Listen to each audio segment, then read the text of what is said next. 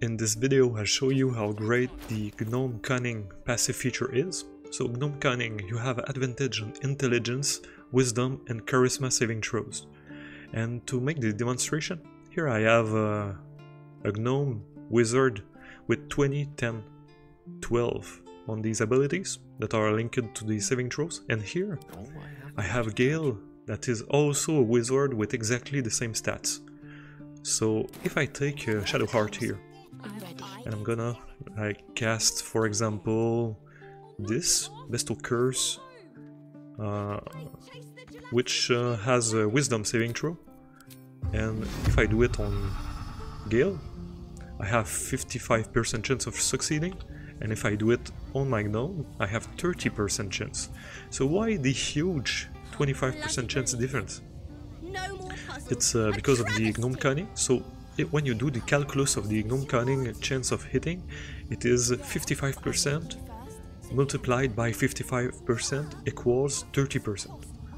If we take another, let's say maybe this here, Banishment, Charisma saving throw, so same thing, going to be 70% on Gale and 49% on the Gnome, so 21% chance difference, because it's 70 multiplied by 70 equals 49%, and that's a huge difference. And then you can get it gets better when you add items or skills that increases your chance with saving throws. I'll give you an example. If I take Shadow Heart here, I have a helmet which does +2 bonus to saving throws against spells. We were casting spells like banishments, so I take it and put it on Gale, and we said that the chance of doing banishment was 70%. Now, what is it? Oh, I'm gonna equip it. I applaud your taste. So 70 goes to 60, so 10% less. Yes. And What's next? with against the gnome it was 49. Lost in thought.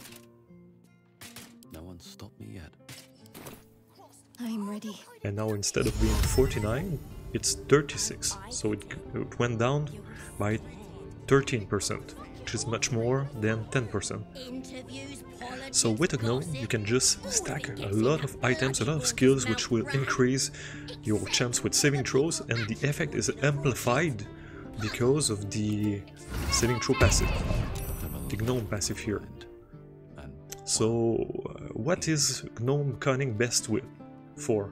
Well, it would be best for characters that receive a lot of debuffs, because these saving throws for intelligence, wisdom and charisma is mostly used when you get, for example, you get cast a sleep spell, or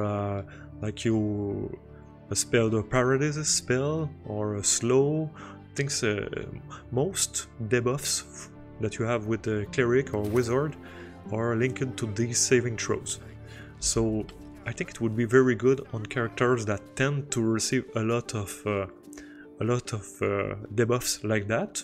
So maybe a character that is more in melee and more in the front of the battle, because the characters that are more in the front of the battle tend to receive more spells from enemies, more debuffs.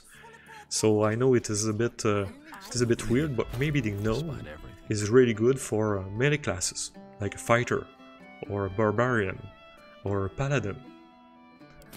Thanks for watching.